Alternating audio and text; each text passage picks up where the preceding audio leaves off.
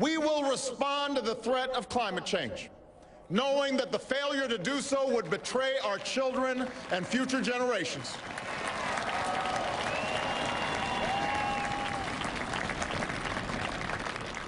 Some may still deny the overwhelming judgment of science, but none can avoid the devastating impact of raging fires and crippling drought and more powerful storms.